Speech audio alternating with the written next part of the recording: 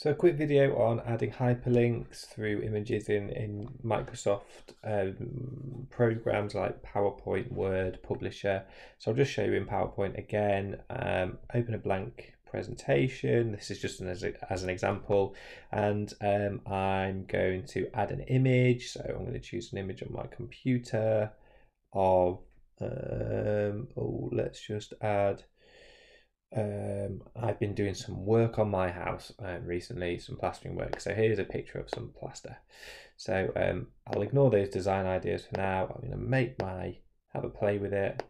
And there's my image of my plaster. Now, say I wanted to share that with someone and I wanted a direct link to somewhere that sold that plaster that they could click on when they open the document, so they can click on the image and it will take them straight to a place where they sell that plaster.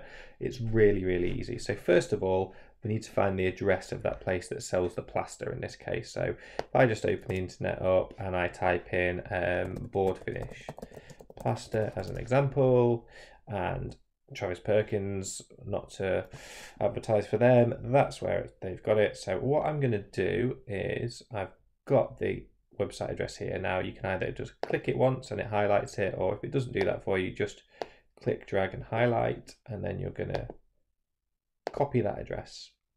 You're then going to go back to your document or your PowerPoint, and you're going to right click on your image, and you will see you will have this link button. So you can then either just click link there or click insert link there. And then all you have to do is it will come up with existing file or web page is what that says there. It should come up. He says, no, it doesn't.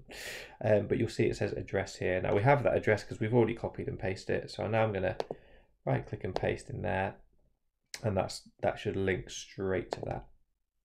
Okay, now if I were to export this as a PDF, which is also really easy, and I'll show you how to do it, that picture will now be clickable and you'll be able to get straight there. We can test this within PowerPoint as well, really easily by, as it says here, holding down Control and clicking. It'll load a little bit and then it will take us straight to that page. So we've got that link in there. Now, if we do this as a PDF, we can just File, Save As, and then in here I want to put it in I'm going to browse, I think, for a place to put it.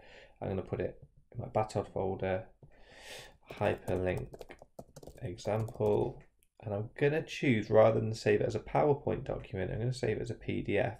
Now, I often save it twice, once as a PDF, once as a PowerPoint, because the PDF you can't edit, the PowerPoint you can. So if I need to make a change, at least I can go back into the PowerPoint and change things. So I'll save it this time as a PDF. I'm going to click Save.